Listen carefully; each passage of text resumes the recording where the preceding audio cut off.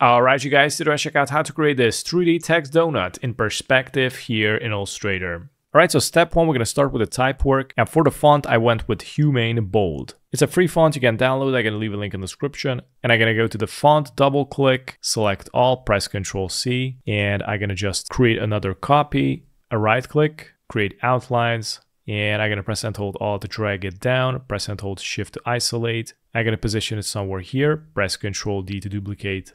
Select all, right click, group.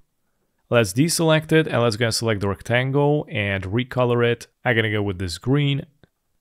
And let's create a rectangle above the text. Right click on the rectangle, arrange, and let's select send to back. And I'm gonna select all and align it horizontally and vertically. And I'm gonna arrange it a little bit better. And I'm gonna select all, right click, group. And from here, I'm gonna go to the symbols. If you don't have it, you can go to the window and select the symbols.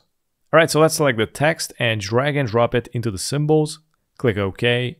Now you can delete it. And I'm gonna change up the color to some gray. Let's go and select the ellipse tool.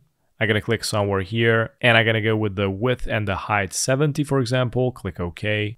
So now we got a small circle. And let's go to the effects. 3D and materials. Let's go to 3D Classic. And select Revolve Classic.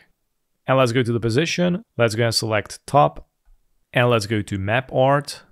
And here we're going to go to the symbol. And we're going to select the new symbol that we created. Click on it. And also select Scale to Fit. Click OK. And click OK. So now we're going to need to duplicate this and scale it. And now I'm going to go and press Ctrl C and then Ctrl B. Or you can go to the Edit. You can go with Copy. And then go back to Edit and select Paste in back. Now let's go here to the properties. Here we got the 3D and revolve. Click on it. And now we're going to need to scale this second donut up. So we're going to go here to the offset and I'm going to scale it up with 70. And you can click somewhere here, for example, on the angle. And now you can see how it resized. All right, so let's go back to the map art. And we're also going to need to resize the text. So let's click on Scale to Fit. And by the way, you also can stretch it if you want and rearrange it. So I'm going to go and just pull it and just try to create some new outcome.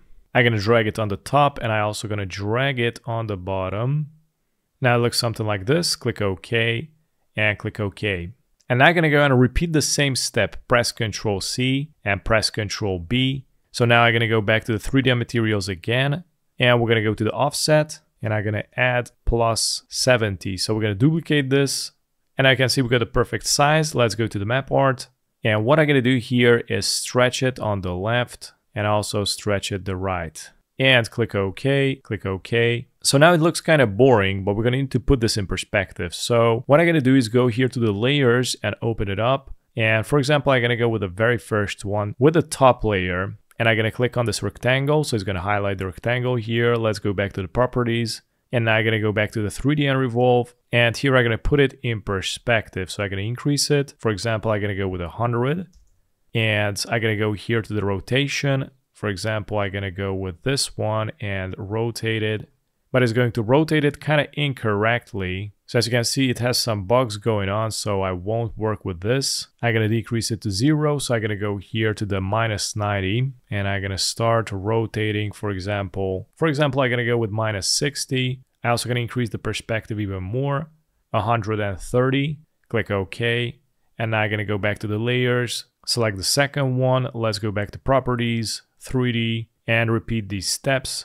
Perspective 130. And here I'm going to rotate it. For example, here -65 is pretty good. Click OK.